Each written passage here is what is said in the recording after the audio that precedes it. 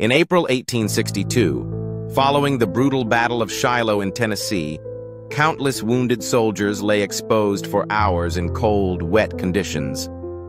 As darkness fell, some noticed an extraordinary sight.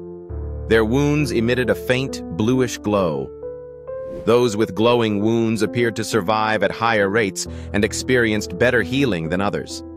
Soldiers called this mysterious phenomenon the angel glow, believing it to be a divine sign amid the horrors of war.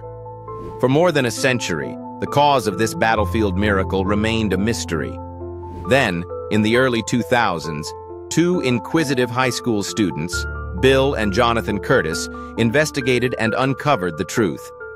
They found that the glow was produced by a bioluminescent bacterium named Photorhabdus luminescens.